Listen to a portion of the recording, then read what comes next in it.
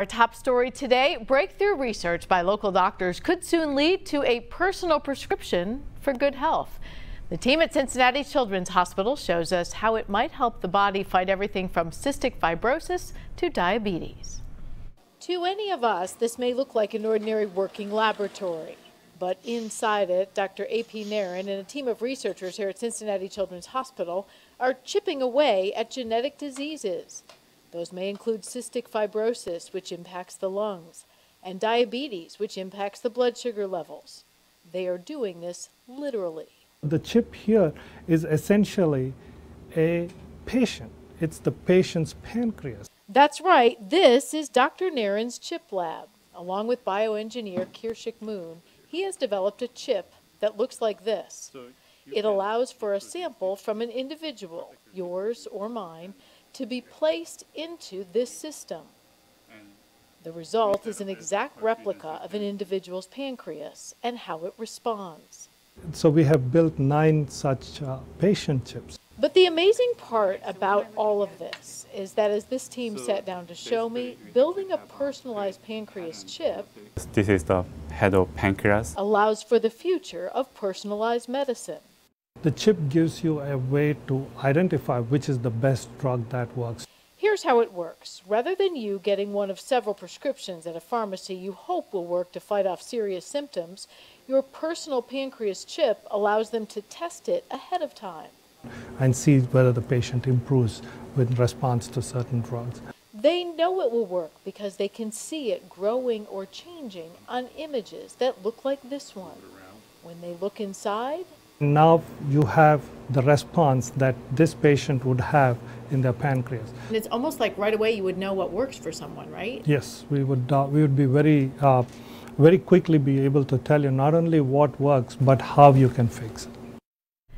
So that brings us today to what's in your genes and more about personalized medicine. This is kind of just a coincidence, but very cool. This is J.P. Canner from Gravity Diagnostics. This is A.P. Narin from Cincinnati Children's Hospital. Thanks for the abbreviations. We know you have great, wonderful names, but more you have brilliant minds. So let me start with you because we just saw that piece. You have started the study, and now people are sending you things. I thought the cool piece was the chip, but you said it's not actually. It's kind of what it measures. Yes, the whole idea is the chip allows you to measure not only the exocrine function, but also the endocrine function. That is, you are mimicking a pancreas of the patient, and that allows you to kind of look at what interventions can be made in real time. So when you said that to me, it was like, oh my goodness, this is the future of medicine. This is how it's probably going to be for everyone. For people not familiar with who you are and what you do, tell us what Gravity Diagnostics is and what you do. So we're a clinical diagnostics company. We're in northern Kentucky, so the Cincinnati region. And one of our specialties is pharmacogenetic testing. So we're looking at basically different genes that metabolize enzymes.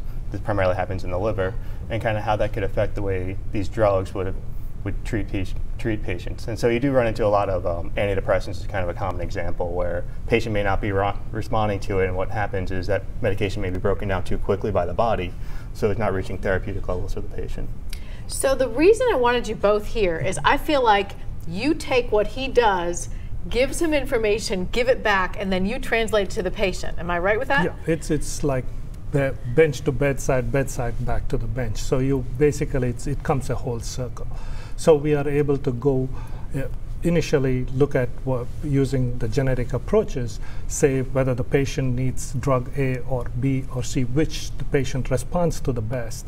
And then we are able to go back, fix it, and then as we are fixing this, we find the patient lives longer, has newer problems, and we come back with different model systems to study what the patient needs to be done down the road. Yeah, and I believe we have a little video. So what I loved about what he said is this might someday be how medicine is delivered, that it wouldn't be you take a guess at what Liz needs, and it also might be what one of you needs, but it would be just for each person because you have labs like you ready to go and ready to give back information? No, exactly. And I think something like this is, as you mentioned, as you're going from kind of the bench to bedside, and then you need the clinical applications. And so what we kind of learned through years of genomic research is there's a lot of data out there in each of us, right?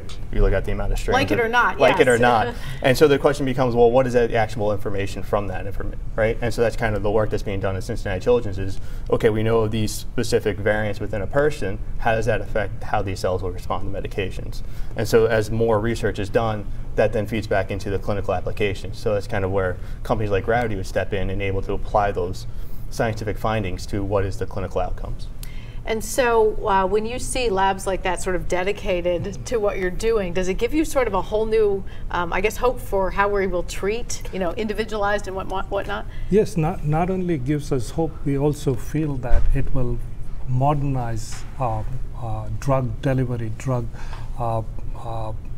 how the drug has to be given to a patient and how much has to be given and at what time it needs to be given. So these companies will be helping us do things even better in a more precise fashion. So that's where I think these companies make a big difference. So he says modernize. That's a good way to put it, because really you used to have to go, well, I don't know if this dose is right for you. We'll try it, we'll start it. But really you could make that almost an exact science. I mean, that's obviously the ultimate goal. And then so there's obviously going to be more to it than just obviously genetic interactions, but still I think the goal is to kind of narrow down that window so that, you know, you're no longer starting with kind of a shotgun approach in terms of prescribing medications for indications, but such that, you know, these select therapeutics would be the optimal ones to start with. You know, that is kind of what I feel like I want this show to be, you know, starting on the cutting edge. So final word, if you want people to think about what you're doing, what would you probably want them to know most?